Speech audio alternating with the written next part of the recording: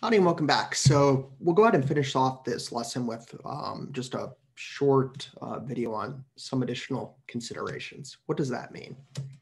Well, let's go ahead and I guess get into it. So here are a couple of questions you might have. Does the stack grow up or down? For instance, I'll scroll all the way back up here. In our memory that's been allocated to our program, is this location 0 or is this location 0?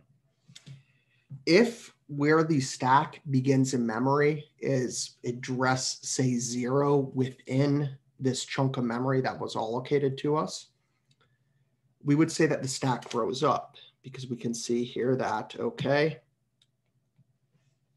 the address, the value, the address essentially would increase. And let's say this is like 10, 24, something.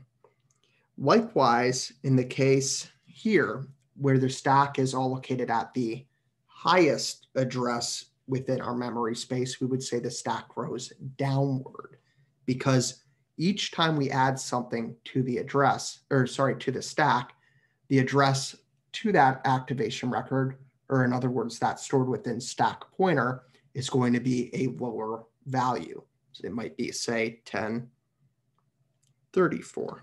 Notice the descending values as we move from the stack to code versus if the stack were to grow up, the increasing value for the address in terms of where a particular activation record begins. And then with each time a record is pushed, if the stack's growing up, we'd expect the address to that activation record to increase. If the stack's growing down, the address to that would decrease.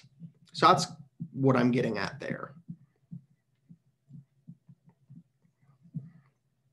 So again, that is if function main calls function factorial, will the address stored by stack pointer for factorial be greater or less than that of mains? And this can go either way, though downwards is going to be the most common. Next question you might have is, okay, so we have this thing called an activation record. How are the parameters and variables of a function laid out within that activation record? Well, this is going to be unspecified and unpredictable.